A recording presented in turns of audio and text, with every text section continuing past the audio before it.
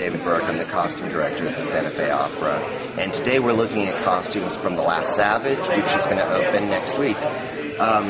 This is a sari, an Indian sari. The first act takes place in the Indian court of a Maharaja. The saris are a set of metal and silk embroidered saris that are very special. They come in a range of pinks and mauves and greens and blues and purples. They're all hand embroidered in India, and this is the design for the workers. Wow. Alan Moyer decided that they would be covered in henna tattoo